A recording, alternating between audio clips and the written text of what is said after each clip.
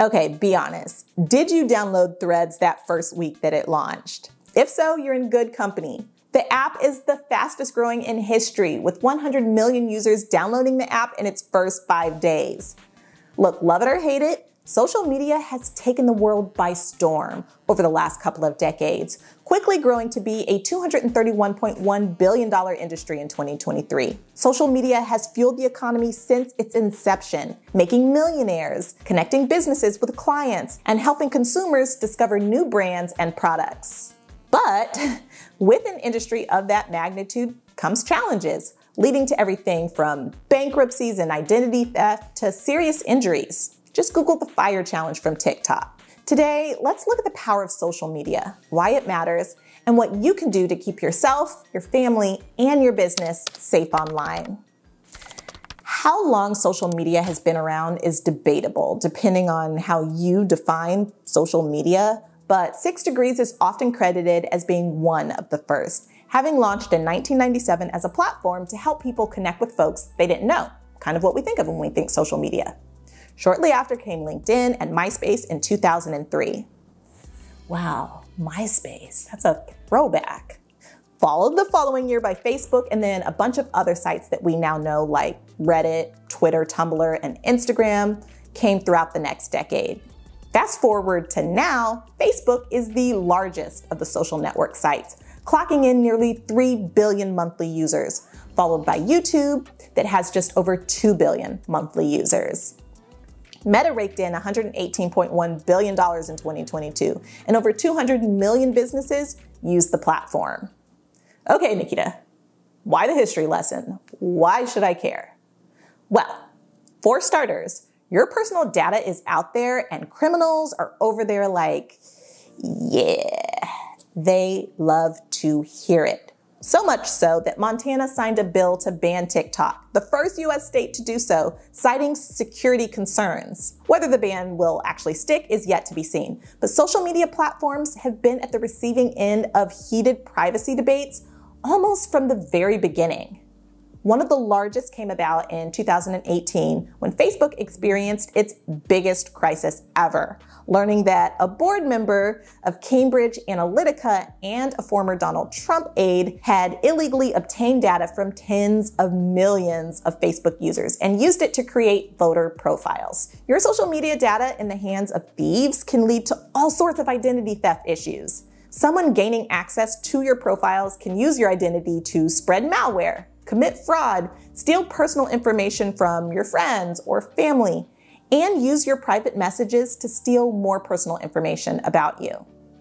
Look, just think about it, okay? Social media is a goldmine for scammers. They have a free way to reach billions of people from wherever they are in the world. They can create fake profiles or, just hack into existing profiles and con followers. And people tend to share their personal details on social media, making it easy to determine your neighborhood by pinpointing some of your favorite stomping grounds that you're pinning to your profile.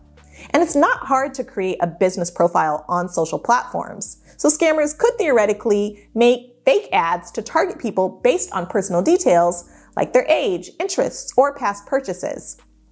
Factor in this scamming convenience and you can easily see why consumers across the US lost over $930 million to social media scams in 2022.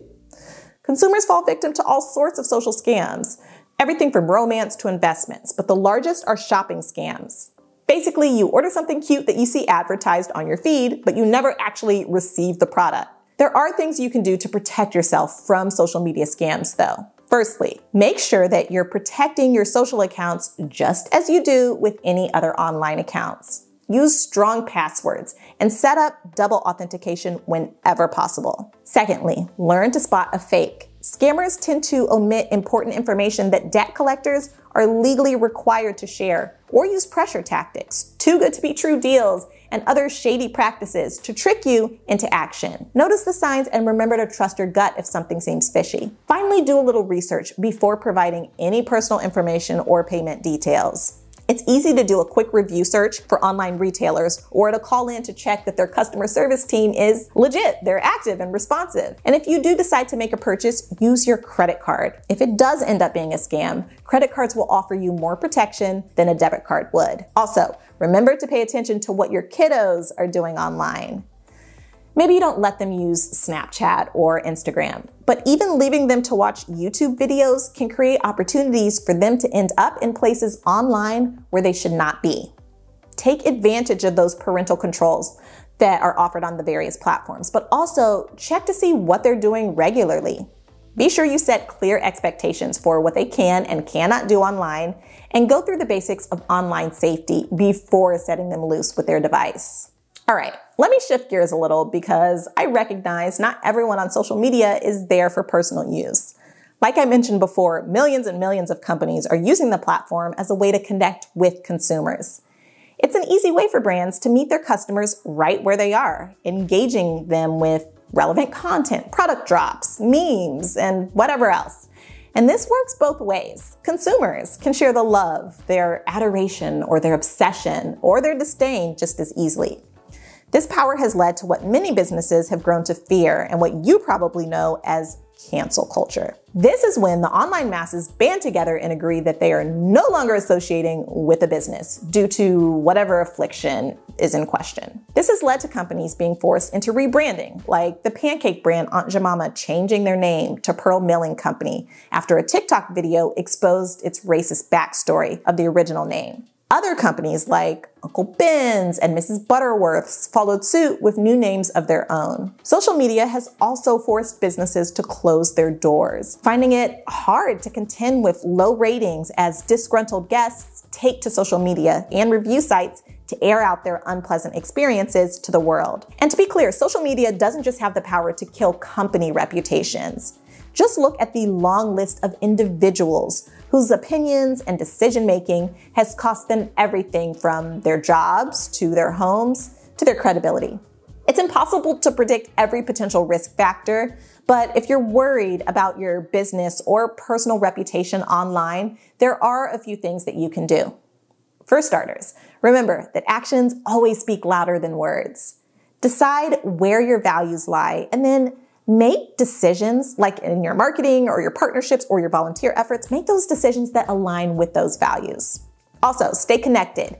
You need to stay abreast of what's going on in the world so that you don't make social media decisions that are ill-timed or that come across as tone deaf, like the time that Uber launched a major marketing campaign just as everyone else was boycotting recent travel bans with a taxi protest. And as the old adage goes, think before you speak, think before you post. Remember that even if you delete a post, it can live on in internet infamy forever. Be sure you're posting from the right account if you manage multiples, and put some thought into what you say before you put it out there. Before we wrap up, I want to touch on the dependency that so many have on social media, not just for their daily dopamine fix, but for their livelihood. You have businesses that depend on social media ads on Facebook and Instagram to scale their client base. Many small businesses and independent workers like real estate agents, hairdressers, local restaurants, they rely heavily on these ads. You also have integrations like TikTok and Instagram shopping that make it easy for brands to sell to clients directly through apps clients are already using. On Instagram alone, over 130 million users monthly tap on shopping posts. But that's just the brands that are strongly crutched on social media platforms for their brand success. What about the entire business models that depend on social media? Earlier this year, Reddit announced a new pricing model for its API, prompting third-party Reddit app developers like Apollo to completely shut their doors due to the expense continuing with their Reddit model would cost their business. The power of social media is unrivaled. With one post, you could find your new best friend, a new boo, your next client, your future nemesis, or any other combination of outcomes. It's impacted the economy over the last couple of decades, both directly and indirectly in ways that are tough to replicate. Whether you are team no social media at all, or you have a profile on every platform, I think that we can all agree it's not going anywhere. And since opting out isn't always an option, if you do have profiles for yourself or your business, remember the safety tips that we talked about before, and think before you post. Thanks for stopping by. Want to hear more about the economic impacts of trending news or get answers to your biggest money questions? Check out the rest of our Control Finance episodes right here on the NerdWallet YouTube channel. I'll see you there. Bye.